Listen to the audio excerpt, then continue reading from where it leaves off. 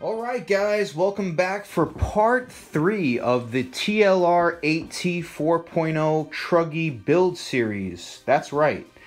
For those of you that have been following along, you can see right here I've already assembled the front end of the truck, the front differential, the center of the truck with the center differential, and so far I went with a 50,000 weight in the front differential, a 100,000 weight in the center, and now we're up to part D1, which is the rear differential, and I'm going to be going with a 50,000 weight in that as well. So we're going with a 50, 100, 50 setup. And you can see I have all the parts from the D bag set up on my cow RC mats right here. And I'm ready to start building the rear differential. Okay guys, finished step D1. And D2, and halfway through step D3. Just wanted to share with you before I join the ring gear to the diff cup, I have installed 50,000 weight for the rear differential. The kit does supply you with 7,000 weight, and they suggest that you use 7,000 in the front and rear and 10,000 in the center. So I will say it once again, I'm using 50,000 weight in the front and rear and 100,000 weight in the center. So I've let this sit for about 10 minutes, not that many air bubbles. The kit does suggest that you fill it just above the planetary gear line, which I have done. I've let it sit. I've installed my gasket onto the ring gear, and I'm ready to join the ring gear to the diff cup assembly. So let's finish up step D3. Okay guys, just finished up step number D3. Have the rear differential fully assembled. So now we're going to move on to step number D4. Now, I've gone over this step thoroughly, and I have heard from a few friends of mine that they had some issues with some binding on this rear differential assembly, and to be totally honest, some of these directions are a little confusing. So, like I said, you always want to study all your steps very thoroughly before you move on to the next step. You want to check all your parts and everything and make sure you have all the necessary parts out. And as you can see, this is where the differential assembly is going to be put inside the diff housing. So you want to follow these steps. You're going to put your bevel gear through the front of the diff housing with your spacer, your bearings, and the outdrive cup will be attached. But this is where it gets a little confusing. There is a bearing carrier here that is not installed on the front differential. For whatever reason, it's only installed on the rear differential. And they have these bearing cups right here that will fit inside the diff housing. But this is where it gets a little confusing. Now, as you can see, I have 6 shims here, 3 different sizes. And right here it says the 8Ight-T 4.0 kit comes with 2.25 millimeter shims on the left side bearing insert, which I would assume that means you would install 2.25 millimeter shims on the left side bearing insert, and 1.25 millimeter shim as well as one 10.10 millimeter shim on the right side bearing. So in actuality, that would mean that you should get 3 of the 0.25 millimeter shims, but they only give you 2. So I would say that these are the 2 0.25 millimeters. These are 2 of the 0.10 millimeters, and I'm going to say that these are half the thickness. These are less than the thickness of a hair, and they throw these in as well. So to me, it doesn't really make any sense what they're talking about right here. I'm going to use my best judgment. I don't know if it's going to work. I guess we'll find out once I join these together. The directions here are very vague, and to be totally honest, some of them don't even make any sense. So I'm going to use my best judgment here. The only thing is that once you put these bearing inserts onto the bearing, they're very difficult to get off. I test fit one of these already, and it was rather hard to pull off the bearing right here, right off the flange. But I'm going to use my best judgment here. We'll see how it all fits. Hopefully this helps you guys. Alright guys, I'm back. I wanted to share this bit of information with you because it was a little bit frustrating to get this to fit properly, and I think I finally have it right now.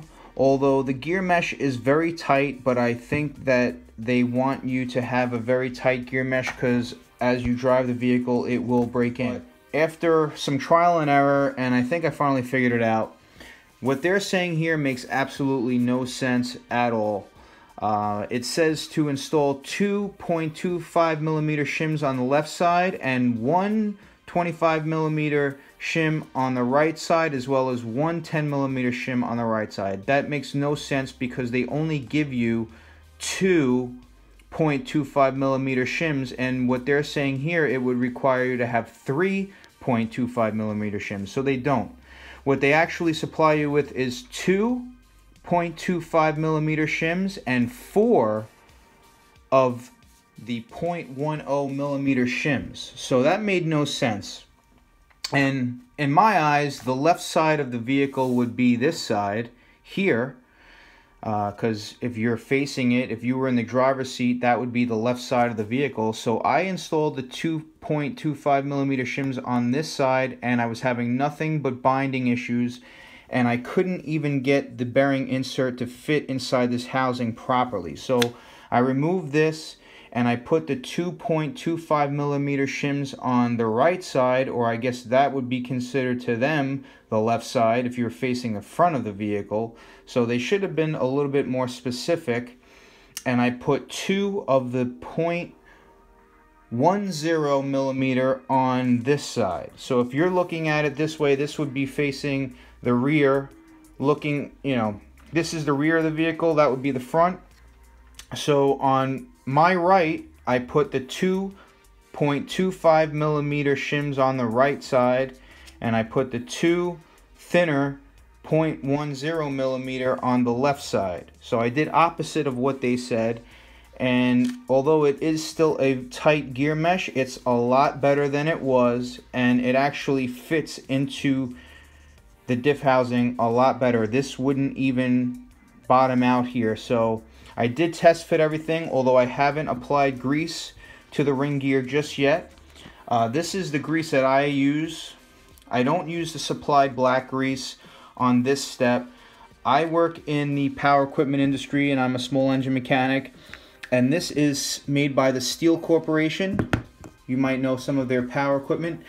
And this grease is used on hedge trimmer gear cases, and it has a very strong webbing feature to it. So anytime there is need to apply grease to the ring gear and bevel gear inside a diff case, I always use this grease. As you can see, I barely have that much left. I have to get a little bit more. So that's what I will be installing on here, and I'll show you how well this grease works and how well it webs. But I wanted to make sure that all the fitment was proper before I started greasing everything.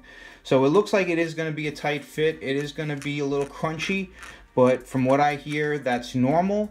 But I think I finally got it all worked out, and hopefully this can help any of you out there that had the same issue as me. So here's an example of the grease. I just wanted to show you. I got a lot pumped in there only because this gear mesh is so tight that I wanted to make sure that it's well protected. But you know, this grease has a very strong webbing feature to it, and it's kind of hard to see here on camera, but you can see how well it sticks to the gears, and I think it will protect this very well. It doesn't get whipped around that much. It doesn't lose contact with the gears. I'm going to put a little bit more in there just to make sure, and it does have some waterproofing features as well, so I'm very happy about that, you know, because they do suggest that you put a ring of black grease around the case right here so that dust and debris will not enter into the diff case. So I will be using this applied black grease to go around the ring here to seal the differential case. But as far as the ring gear and bevel gear goes, I always use this grease, and it's always worked really well for me. So hopefully it does a good job on this application as well. So let's finish up step D4, get the diff case all sealed up and ready to go, and let's move on to D5 and start building some drive shafts and A-arms. Okay, halfway through step number D5, just wanted to show you, have the drive shafts all connected to the CV axles, have the black grease installed inside these CV boots with the boot retainers on there. About to install them into the rear axle carriers. As you can see, I have my bearings installed. I do put just a tiny little bit of grease inside this cavity right here, just so that the axles have something to lubricate them a little bit inside the bearings. So I'm going to get that all connected. Once you get your axles through your axle carriers, you're going to connect your 17mm hubs with your pin, and then the grub screws will go into the end of the axles to keep your pins in place inside the hub. So let me get that all completed, and then I'll show you what it looks like. Okay, D5 is been completed. As you can see, I have the axles installed into the rear axle carriers. I have my grub screw tightened with some thread lock on the inside of the axle, and I just wanted to point out that this Technoir C tool works great on the 17mm hubs to hold them in place while you tighten the grub screw on the inside, as you can see right there.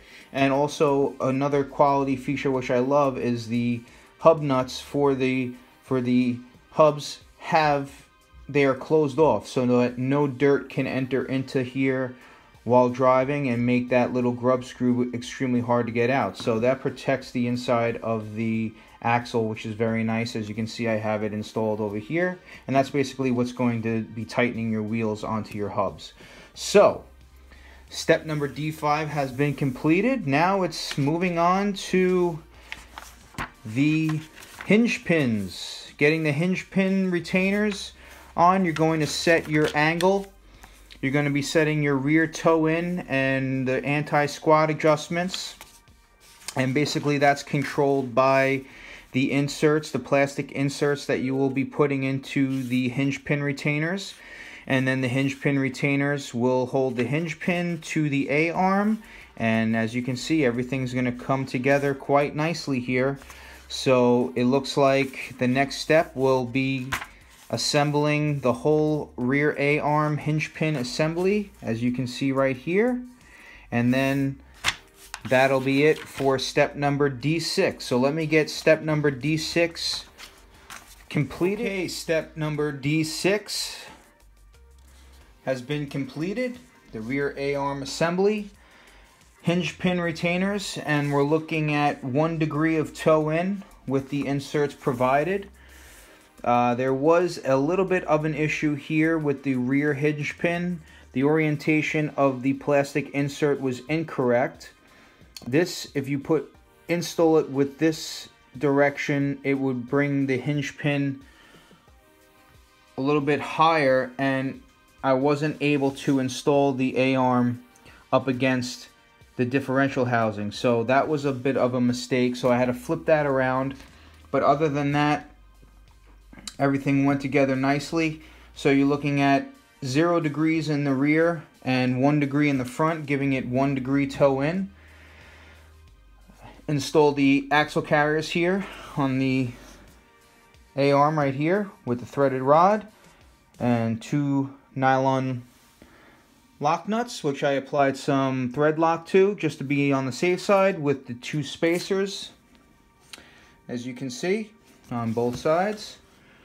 So yeah, step D6 has been completed, and now we're moving on to step D7, the installation of the sway bar. Step D7, sway bar assembly, has been completed. Looking good. Went together just the same as the front sway bar. Okay, let's move forward. Getting to the wing mount assembly. Mounting to the rear shock tower, which I have right here. Very, very nice piece of machined aluminum right here. Looks beautiful. So let's move on to the wing mount assembly. Okay, step number D8, the wing mount assembly has been completed, as you can see right here. Everything went together very nicely, and it did confirm to me here that they have drilled the holes for the front shock tower for the body mounts too small. So if you go back to my very first part 1 video, you'll see that the hardware that they supplied for the body mounts will not fit in these holes on the front shock tower because they were slightly too small. Well, the holes for the rear shock tower were supplied with the same type of hardware, and these holes are the right diameter holes. So that confirmed to me that these holes are going to have to be drilled slightly bigger, which is not that big of a deal, but I'm not too happy about that. I would hate to mess up these beautiful machined aluminum shock towers, but I will definitely be handling them with the surgeon's touch, you can guarantee that. And as you can see, I did install the optional wing spacer, so I have those installed. And I have mounted them with the 2 top screws. The 2 bottom screws are left out in this step. Fast forwarding to step number D9, we are going to be mounting the wing assembly to the diff housing, and as you can see, the screws will be going through here and mounting to the diff housing. So let's move on to step D9. I'll get everything installed, including the rear chassis brace, and then I'll show you what it looks like. Okay guys, getting closer and closer. Step D9 has been completed. The wing mount assembly has been attached to the diff housing and the A-arms here. We installed the chassis brace, and everything is looking very nice. Down the line, I actually am going to be getting the aluminum chassis braces for this, but for right now, I just installed a plastic one. But I think that's definitely a must for any basher, is an aluminum chassis brace. I have that on my other Truggies and my other bashers that I have, monster trucks. Always try to get aluminum chassis braces, even on my Losi 5T. So luckily there are aluminum chassis braces available for the 8Ight-T 4.0. So I'll be picking that up. Everything is looking good for right now. Still have a little bit of grinding going on here, but I actually hooked up an electric drill to this and drove it a little bit, and the grinding goes away. So I'm sure under the power of a nitro engine there won't be any grinding, and everything's gonna work itself in very nicely. And one other thing I forgot to mention, even on the front assembly, is that these have some droop screws. So this is pretty cool. It just basically controls the amount of droop that your A-arms have. They're installed from the underneath, and they are the droop screw, which you'll find on a lot of Truggies racing platforms. So alright, the rear assembly is just about finished. Next step is D10, installing the turnbuckles. As you can see, we have some precise measurements here. They're going to be 76.5 millimeters from rod end to rod end, and from the end of each rod end it's going to be 140.5 millimeters. And as you can see, there are differences between the 2 rod ends here. The rod ends that go up against the axle carriers are shaped this way, so I do have them separated right over here. As you can see the difference between the two. We have a different shape. These are shaped like standard rod ends, and then you have this little added brace on there, which is pretty nice. So I'm going to get to wrenching on that, get those installed. And like I had mentioned on the front assembly, I'm really happy with these turnbuckles here. These turnbuckles or tie rods, whatever you want to say, are very beefy. They have a 5mm adjustment on them. And I will be using my TLR turnbuckle wrench here to get them all set up, and my digital calipers, wherever they may be at the moment. You always want to get yourself a nice pair of calipers. Okay, finished up step D10, D11, and D12 off camera. Ran into a little bit of an issue. I had a short of hardware, I guess you would say. So I had to make these screws. They're slightly too long. I might have to cut them a little bit shorter, but for right now I think they'll be okay. I ran short of hardware one way or another. I followed all the steps, so that might be a little bit of a mistake with the kit, but I had some longer hardware. I had to cut slightly shorter and make that work, which was not an issue. They're just slightly too long for my liking, but they might be okay. I don't think they're going to interfere with anything down the line. And other than that, everything went together very well. I installed the center rear drive shaft with the rubber boot here. And I did install some grease, packed some grease inside there. It doesn't suggest to do so, but I like to do so because it just prevents some wear and tear in that area. And I've always done that on my 5th scales. Anywhere there's sealed dog bones, drive shafts, CVs, I like to install some grease on there. It's just some preventative maintenance. And finally, we are going to attach the rear assembly to the chassis, and that is what it's going to look like when it's finally done. So let me attach it finally to the chassis, and I'll show you guys the finished product, and that will bring us to the end of the Part 3 build series. Alright guys, check it out. Step number D13 is all completed. The rear assembly has been installed, and this is where we're at as of right now. D14. Wow. I would say at this point it's starting to resemble a Truggy a little bit. But yeah, I'm very happy with this right now, guys. Definitely a beautiful looking vehicle right now. And I can see the potential. We're getting close. Looks very, very nice. Very, very nice. I'm really liking how everything is coming together.